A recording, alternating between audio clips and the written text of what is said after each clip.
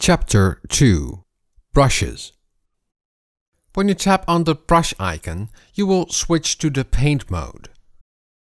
Your selected tool will appear blue. This counts for all the features in Procreate 4. Brush. Tap on the brush icon to open all the brushes you can use in Procreate. On the left you see all the brush sets that are named accordingly. Each contains 8 brushes. You can scroll through the brush sets by swiping up and down.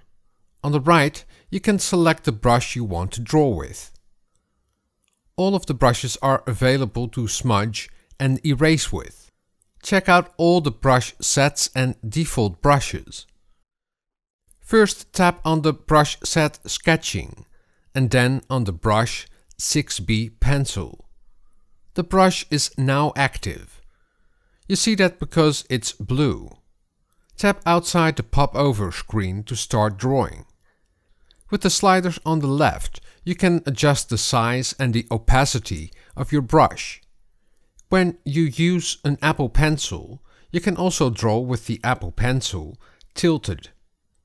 Then you'll get a different kind of brush. Just play around with it. In the upper right corner, you can choose the color you want to draw with. Rearrange brushes. You can also rearrange your brushes in each brush set. Tap and hold the brush and drag it in place. You can also drag the brushes into another brush set. Tap and hold the brush and drag it onto the brush set you want. If you drag a default Procreate brush into another brush set, it will be a duplicate of the brush. In this way, you keep the original brushes in place. Brush actions. When you swipe from right to left on the brush, it will open a menu of 3 options: Share, Duplicate, and Reset. Sharing brushes. Tap on Share to share your brushes with colleagues and friends. Choose an option how you want to share your brush. Procreate will package your brush with the .brush extension. You can also save them to the iOS browser in the Procreate folder. This is a great way to keep all of your brushes stacked into one place and handy if you need to back up your custom brushes. Duplicate brushes. When you press on Duplicate, you will duplicate the default brush. It is indicated with a brush stroke icon to the right of your brush. You can make adjustments to the brush and save it as your custom brush.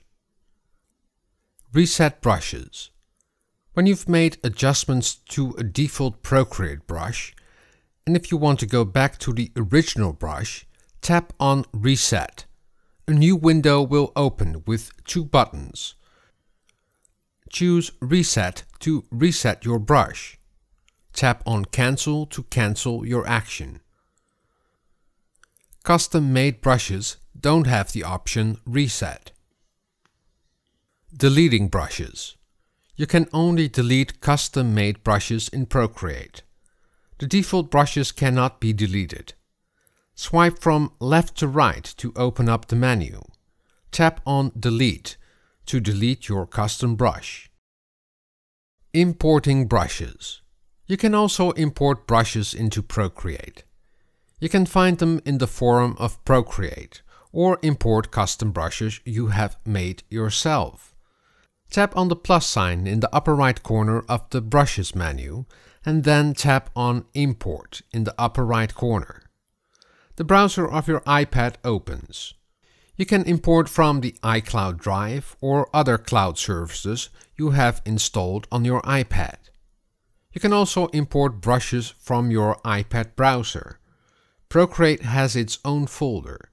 It's handy to save all of your custom brushes there, so you can always import them back into Procreate.